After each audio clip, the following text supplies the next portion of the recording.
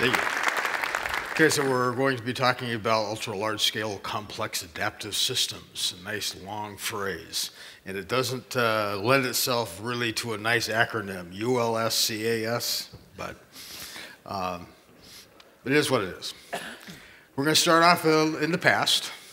The profession, the first things that we were out there trying to do is we were trying to build artificial reality. So we would see something in the real world, and we would try and build a computer equivalent of it. Sometimes it was things that we think we see in the real world. So obviously, back in the 60s, 70s, you were building apps for things like payroll programs. Something that, yeah, you can see it over there. You can see a whole bunch of accountants over there working on the problem, issuing the paychecks.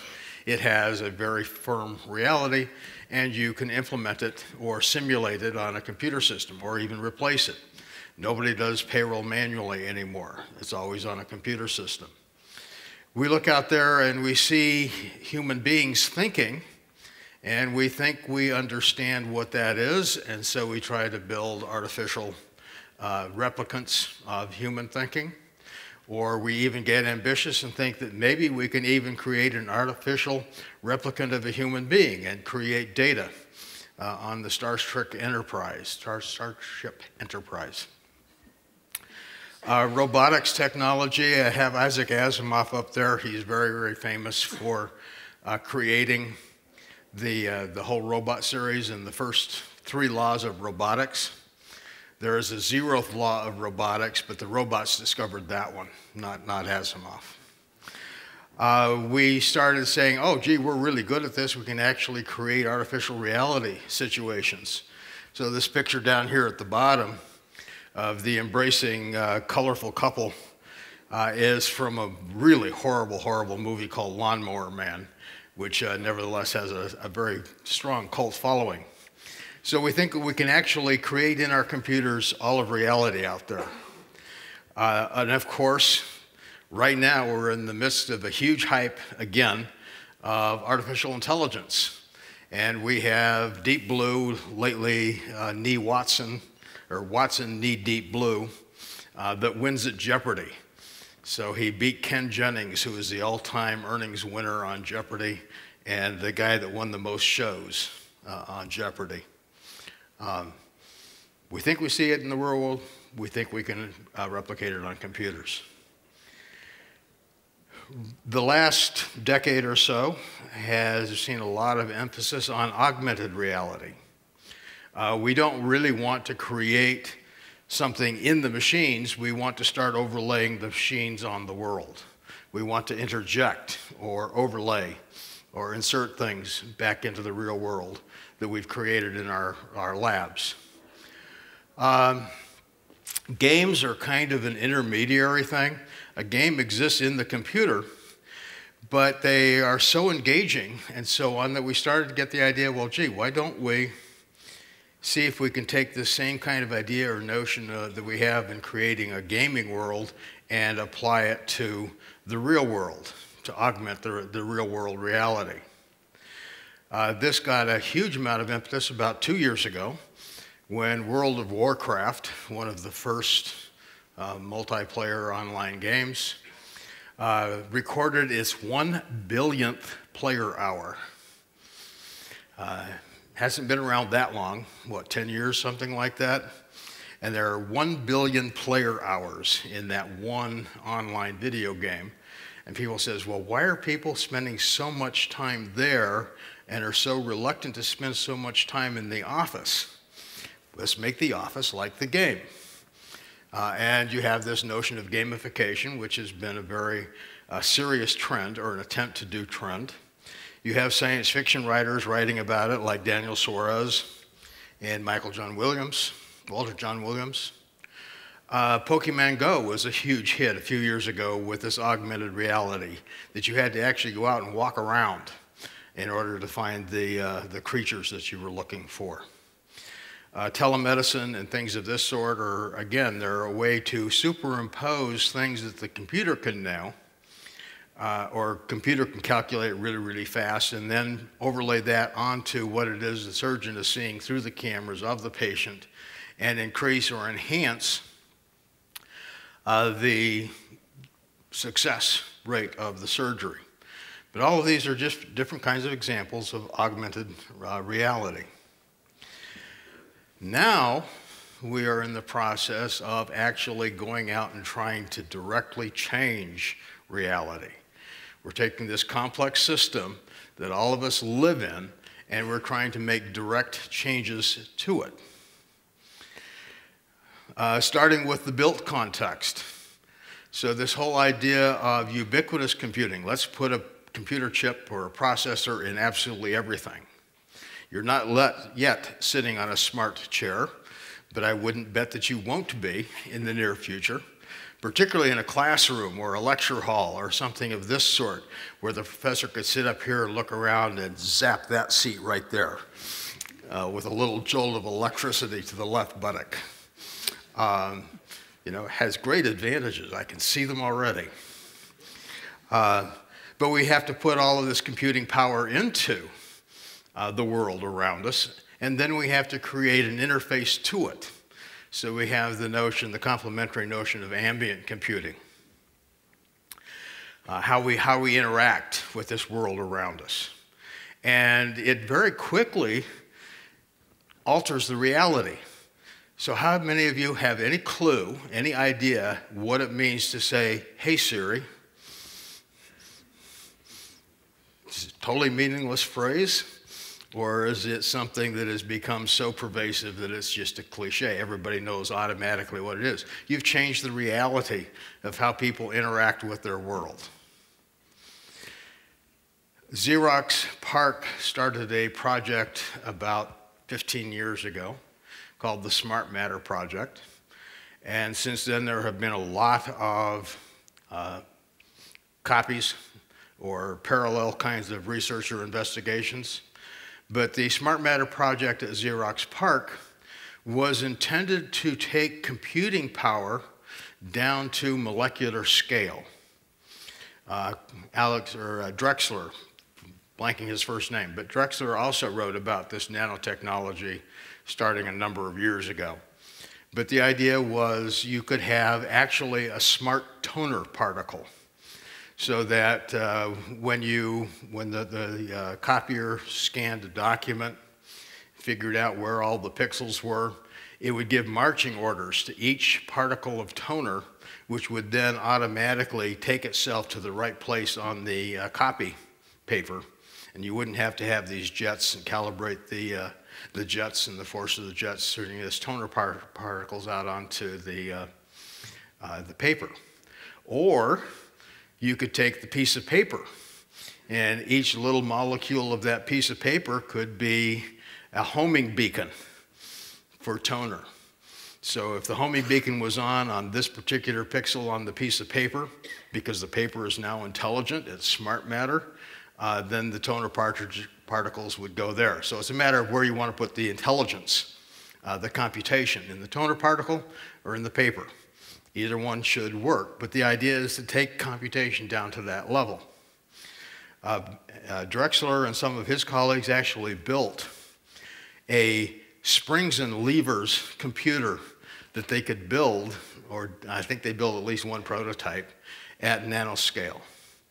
So your molecule could have an onboard computer, because nanoscale is smaller than the molecular scale. It'd be a mechanical computer, which is really, really interesting, not a electronic or digital one, but an analog springs and rods and levers. The picture is from an MIT project, and they obviously haven't gone down to molecular or nanoscale level, but they build these little robots that unfold, and you can see the computational and computing the electronics inside of each one of these little things, but you can program. So you could have self-assembling Lego bricks. You just write your little program, send a broadcast message out to the box of Lego bricks, and they automatically assemble themselves into a castle or a dinosaur or anything of your little heart's desire. I'm hearing chucklings. This is real. This is in the lab. It'll be in the toy store by next year. So, But now we've got to move into the natural context. We've got to actually start taking seriously the fact that the world is a complex place. And it's a natural complex system. It has lots of very, very interesting features. We don't know anything about it. Everything that we know about this complex system, which is the natural world, is primarily metaphor. So none of these images up there, except maybe the center one, is any kind of an attempt to model or represent or understand. Instead, we have these images of Gaia or earth goddesses of different kinds, different shapes, or we just say, hey, look, it's the planet out there, that big blue marble, which is a really nice metaphor for this complex reality system. But moving this next step, which isn't happening yet except in small cases, is something that is going to be a challenge. The exemplar of this kind of complex system is the web, not the internet. The internet is a deterministic system, the underpinning, the infrastructure. But the web itself is one of these very large-scale, complex adaptive systems that cannot be engineered.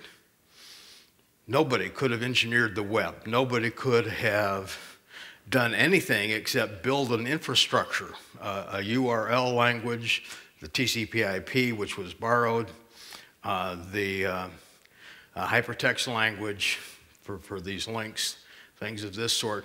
We could invent some kind of underpinnings, but then it just took off and effloresced on its own and became what it is. But it could not have been conceived and or engineered. So what do? If this is our challenge of the future, how do we go about thinking about, let alone building, these ULS, CAS kinds of systems? And Alan Kay was quoted by Abraham earlier, or by Matthias introducing Abraham, about the right perspective being worth a whole lot of IQ points. Matthias said 80, the quote I found said 40, but it's kind of an exponential scale a little bit, so it doesn't really matter. It means you're really, really smart if you've got the right perspective. But it's going to be a radically different perspective than what you're currently used for. Is magic the right perspective? For a user interface, it might be. If you think about all of these different devices, each of which with its own idiosyncratic interface or operating system or command set, you very rapidly get to the point of needing something that allows people to make sense of, to integrate, to simplify this command set. I remember computing back in the days of DOS and having to remember this arcane command line interface that you had to memorize, hundreds of these different kinds of commands in order to interact with your computer. Even users had to memorize a significant number of those individual commands, and it's not easy. But if you go back in our history to a point where our species was not yet as intellectually developed as we are today, they lived in a world where everything around them was, in fact, already smart matter. Computing power, intelligence was diffused throughout the material universe. And it was confusing, but they invented a way of coping with it, and that way of coping with it was magic. So you can have spells, you can have magic words that allow you to interact with, talk with, supplicate, give devotion to the material world around you. And the remarkable thing about it is that people could remember a lot of it. It was a pre-literate time, so it was everybody at that point in time also had the ability to memorize the Iliad or something of this sort. So things were a little bit different, But in general, we can make sense of something like a mythology and the magic that goes along with it and use that as a foundation or a basis for designing or thinking about user interface design. Now, if any of you here in the audience are UX or user experience or even human-computer interface designers, this is probably an idea that has never occurred to you. But it's an example of how radically different your perspective is going to have to be in order to confront this new challenging world. Macros and objects get to be demons and djinns, and so you can create these little macros and send them out there and supplicate them, use them as intermediaries to get to the real stuff. I actually presented a paper on this in 1994 or 5 at the UPSLA conference in Minneapolis, if you ever want to go and look at it. And in the paper, I took it beyond the interface actually into the way they think about doing computing and doing programming and development. The reason that you're going to need this fairly radically new kind of a perspective are these 5 very, very significant kinds of challenges that you're going to have to deal with in order to design and build these systems. These 5 were first identified in a report that was conducted by Carnegie Mellon University. They were the lead on this report. They attracted the best and the brightest, about 20-some-odd people on this committee, and they looked into, at the behest of the Department of Defense in the United States, who was already feeling the need for building these very large-scale kinds of systems, and they didn't have a clue, and they didn't have a clue how to ask the computing community to do it. So these people looked at the problem, analyzed the problem for some period of time, and recognized these 5 areas: autonomy, decentralization, erosion of the people, computing boundary, which is a corollary or closely associated with erosion of the physical boundary between the computing and the physical. And then one of the biggest ones is this continuous evolution and change. So let's start with decentralization. Anybody here administer a database or have a database in your organization? Can't exist in the future. Got to get rid of it. Got to get rid of centralization. It creates a bottleneck. It creates single points of failure. One of the things that we know about large-scale systems, or most of what we do know about large-scale systems, comes from looking at things like biology or anthropology, cultural systems. And we know in those systems that there is no such thing as centralized anything. Everything is dispersed. And that also becomes a key to autonomy, by the way. But we need to think also just in terms of what we do when we sit down as programmers, the way that we think about and design our software itself, or a single individual program itself. So you're all good modular programmers, but I would bet that almost all of your programs, nice set of subroutines and so on, but you all have a main routine. And the main routine is where you put all your intelligence in that program. It's somewhere in the main routine is the logic that determines which subroutines are called in which order and what should happen if something goes awry, something goes wrong with one of those subroutines.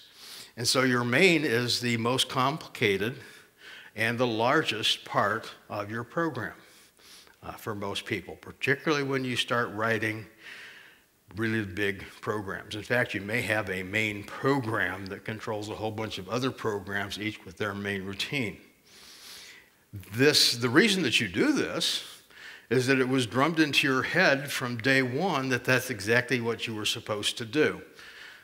This program structure chart up here at the top of the page for generating a payroll, that's from the 1960s and 70s. The very earliest days, software engineering was invented in '68, and this was the model of programming that was developed in '68 through '72 and popularized and taught in all of the schools. This is the right way to design your program. And it's so ingrained that when something came along like objects or agent-based programming, nobody could do it because they couldn't get outside this mindset of control. Even the most famous object-oriented architecture is model view controller. So the idea of having this kind of centralized control over what's going on in your software has got to go. It won't work, it won't scale. So what does it mean to decentralize your software? Picture two airports. Atlanta Airport, Atlanta Hartsfield Airport is the world's busiest airport, both in terms of takeoffs and landings per year and in terms of passenger traffic per year. Chicago O'Hare is number 2 in takeoffs and landings. Dubai is number 2 in terms of people going through the airport, passengers processed.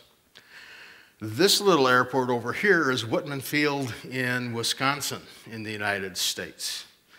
And for 1 week a year, they hold an air show. It is the premier air show in the world.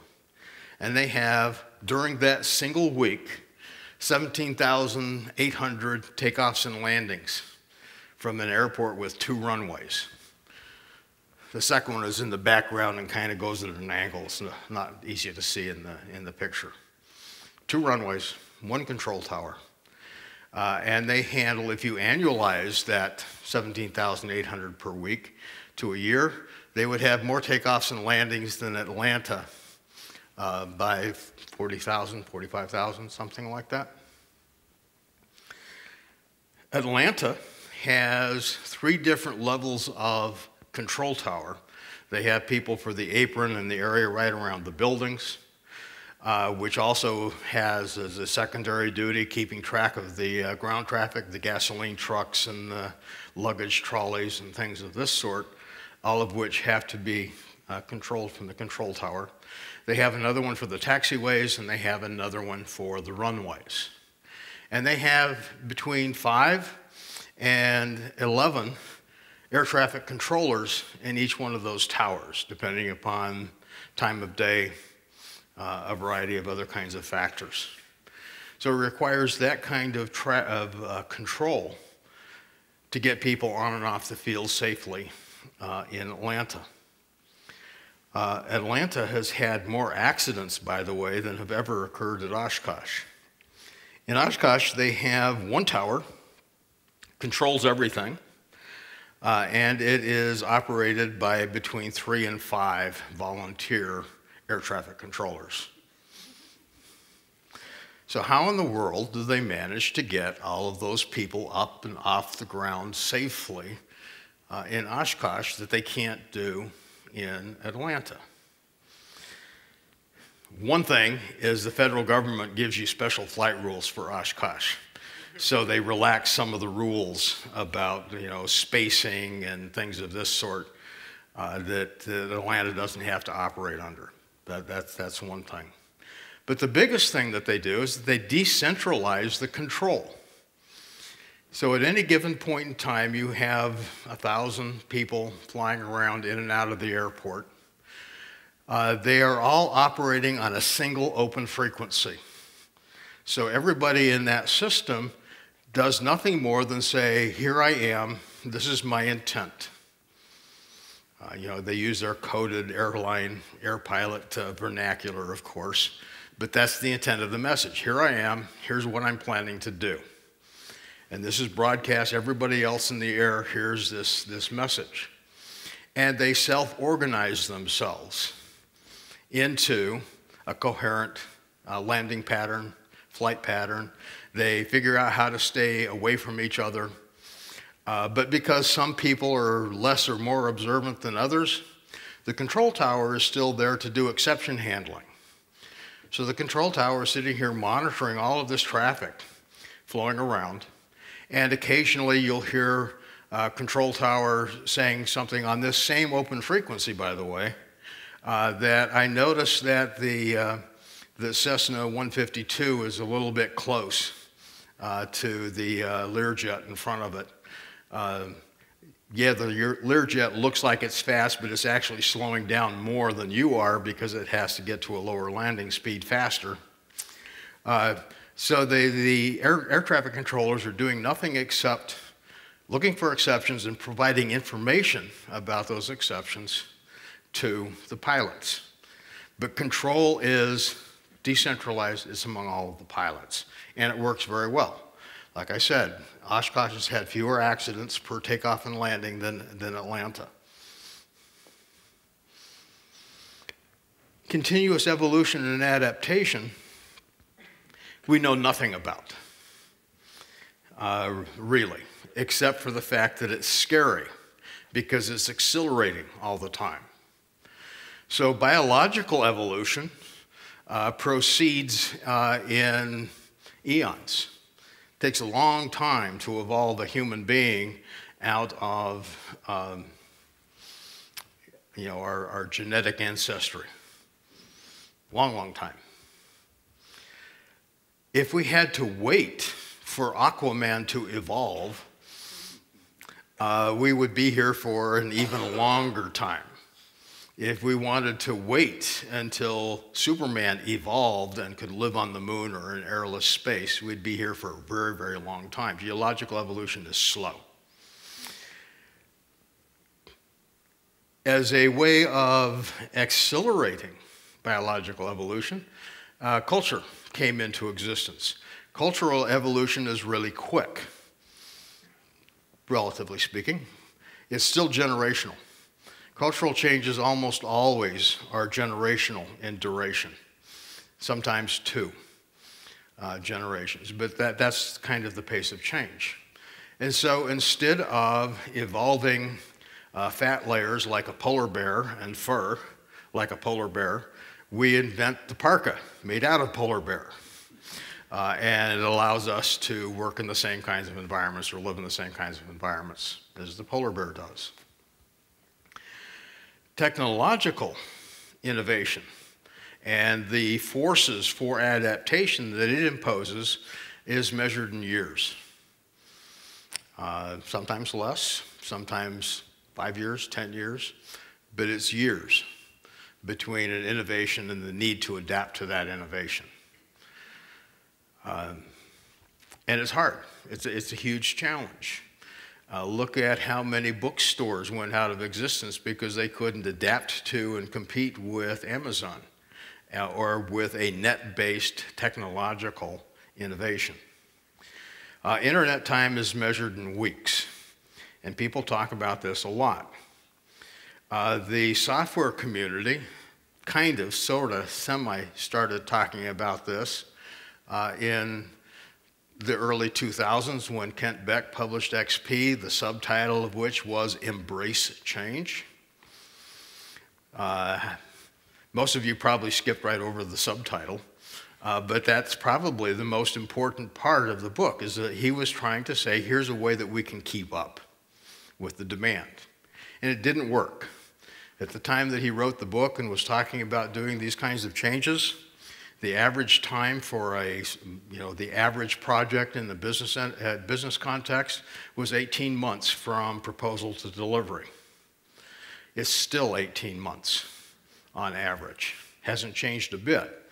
But the business is changing much faster than that.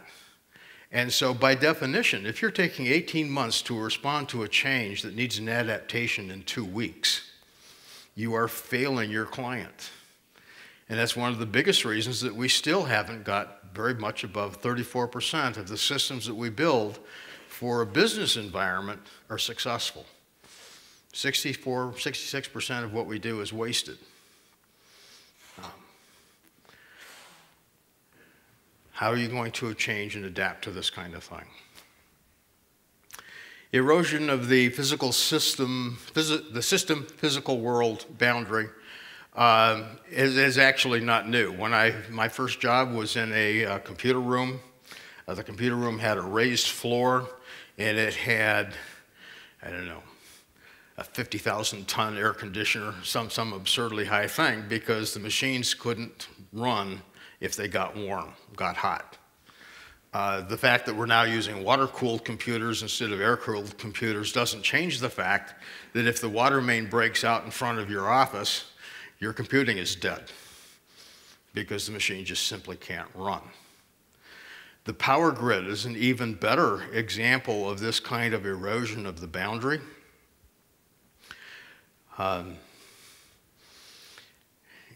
Signals, information traffic is going across the same transmission lines as the electricity that it's serving. The intelligence and the control and so on is embedded in the transformers. And just as an aside, if any of you live in the United States or are planning to visit there soon, the NSA, the emergency preparedness, the entire government are all convinced that there's a 100% chance in the next 20 years of the power grid failing in the United States, which is kind of scary because in a place like New York City, you have less than a day's supply of food in the grocery stores and no way of getting power to get it there. The sewer system will overflow by noon on the day of that it goes out, if it goes out in the early morning, because there's no pumps and regulators. You won't have any water in your house. You'll be worse than Cape Town at day 0 in 3 months.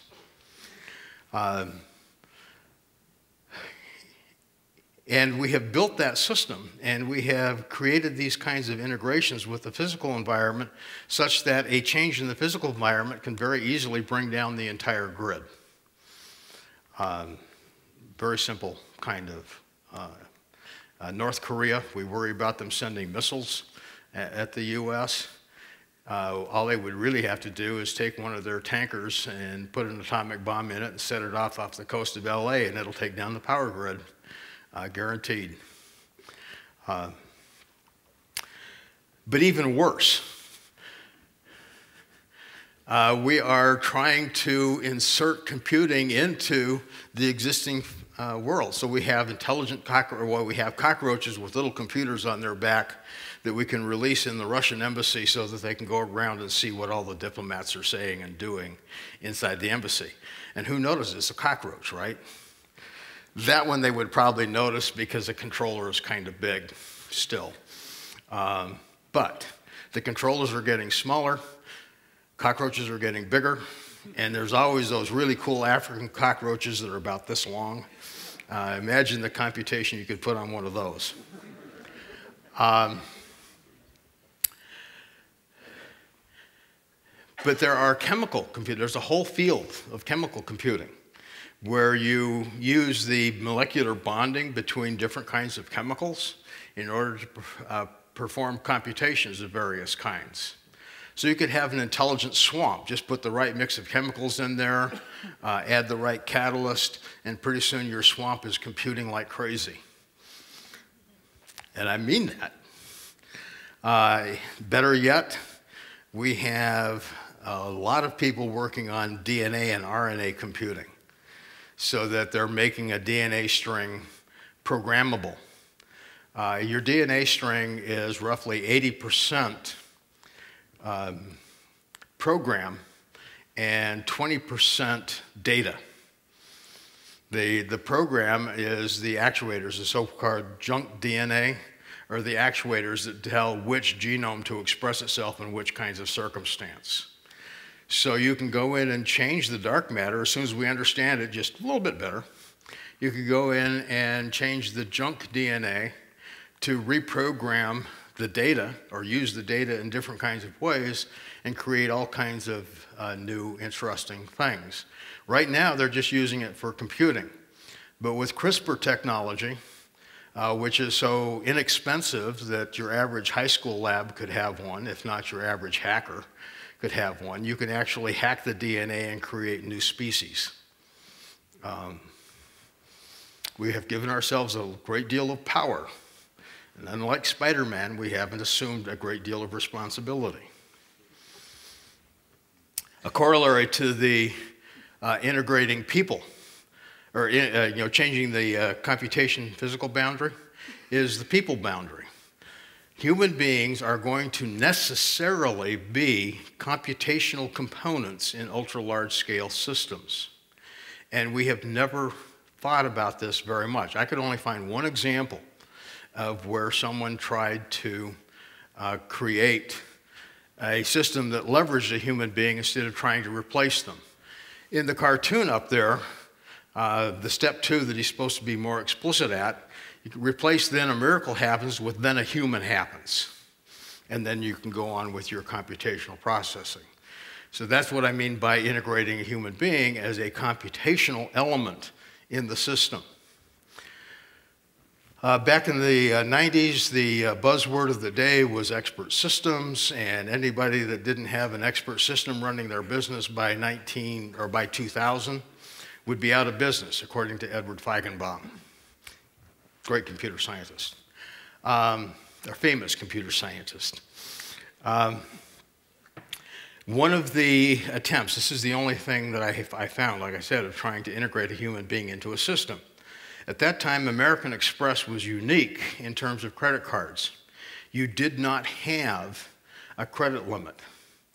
So every time you went into some place and wanted to make a purchase with your American Express credit card, that request was sent back to the American Express company, and they had 4 to 10 seconds, something like that, to give an answer back. In order to do that, American Express had 21 computer screens full of data on all of their customers.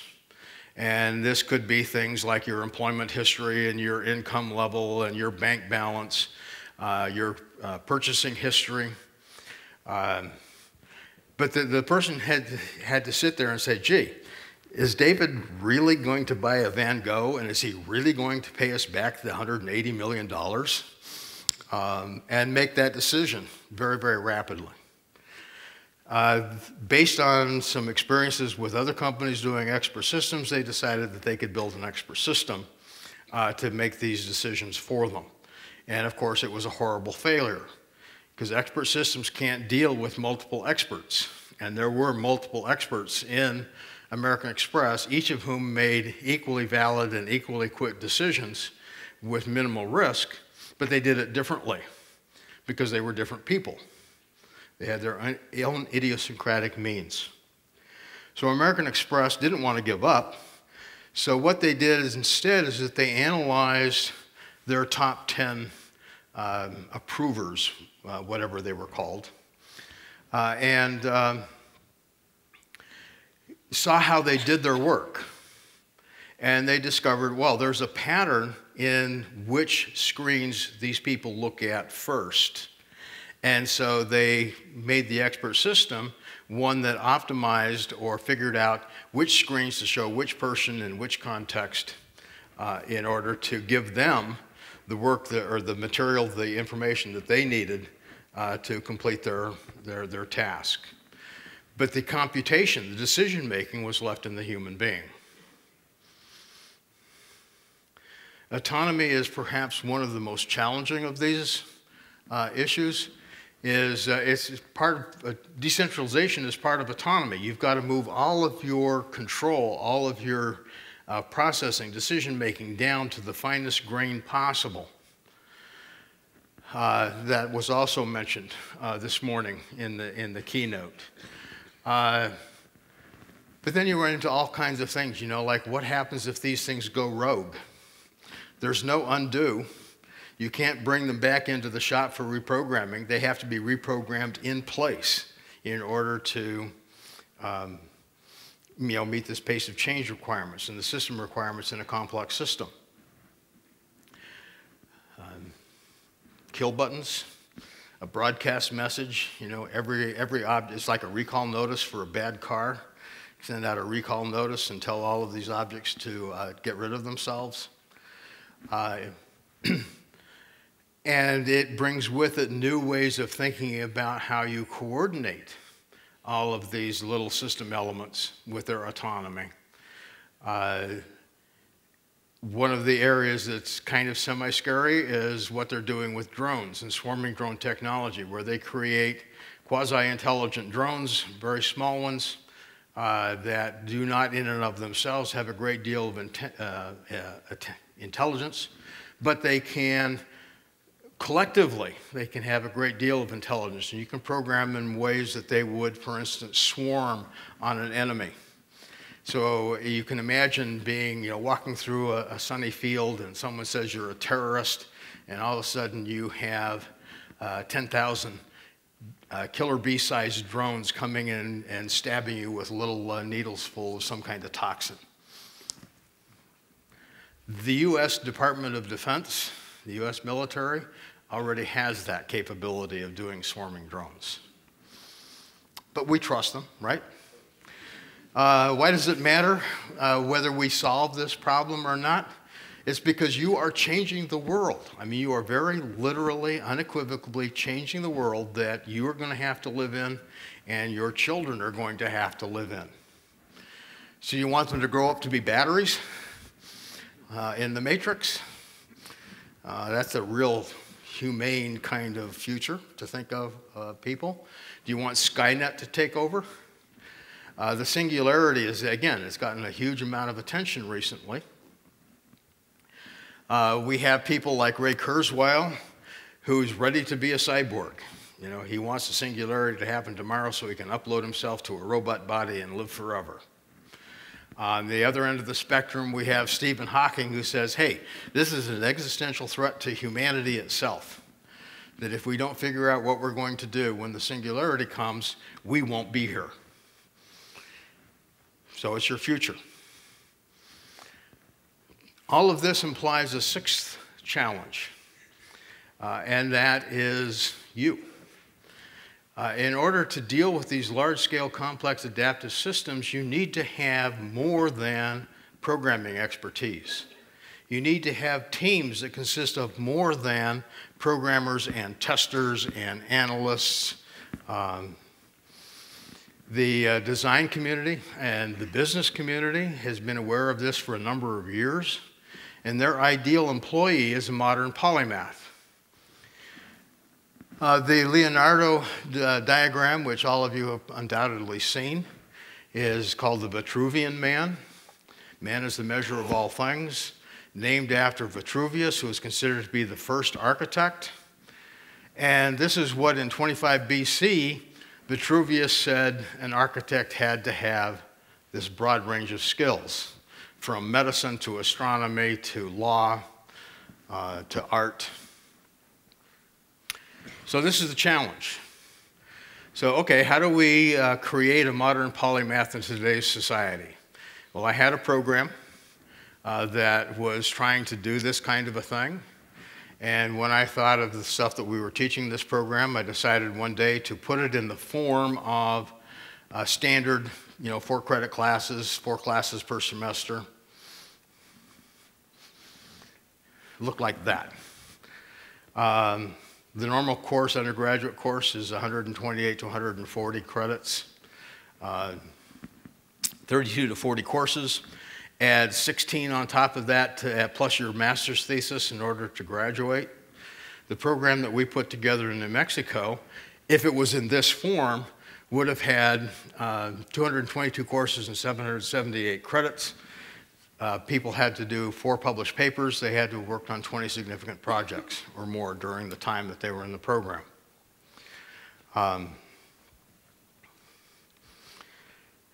25 years, if you put it in the standard educational format. You ready to go back to school for 25 years? Luckily, there's a way around that problem. And you can't read this slide, so I'm going to read it to you. Imagine for a moment. You can even close your eyes and imagine that you're in a studio in Renaissance Florence. Advanced apprentices, a master, novice apprentices, at minimum, are present in this room. They're working shoulder to shoulder. The apprentice with the master are working on the same things, doing sculpture, painting, goldsmithing, even poetry. You can have multiple masters in the room at the same time. The spectrum of younger apprentices in the room want to learn at least one of these disciplines, and most of them want to learn 2 or 3 of these because they're being shown how they integrate and how they interrelate. It's a storefront where you're actually producing things for paying customers, so you've got immediate feedback on whether you're doing things correctly or not. A workshop that is engaged in the craft, in building the tools, discovering the techniques. It's noisy with multiple projects and activities. Benches where you've got works in progress and exemplars. You know, your statue of David, or your model for your statue of David, is over there in the corner. And I know that was Michelangelo, not Leonardo, but the horse that Leonardo designed. It's an intellectual center. So when people are wandering around the country, they always say, we're going to drop by the studio and we're going to see what's going on there, because it's a center of innovation. It's very self-consciously multi- and interdisciplinary, mixes theory and practice. One of the big problems we face today is that the practice is dissociated from the academic theory. It's a fountain of innovation and creativity. It's a place to share food, drink, music, maybe even sleep. If you had a late day. Now, if you can imagine that curriculum that I had on the board a minute ago, there's a way of actually developing that. And the program that I had in New Mexico did that for 1.5 years until the president of the university canceled it arbitrarily about 2 years before he was sent to federal prison for embezzlement and all kinds of other bad things. So. I always have to throw that in because I really didn't like the guy. He canceled my program, but it worked. We had 21 students in that first one. 15 of them published papers in refereed conferences, including the Agile conference and UPLA, which at that time were the 2 toughest conferences to get things published or to get things presented. So that's it. Thank you very much.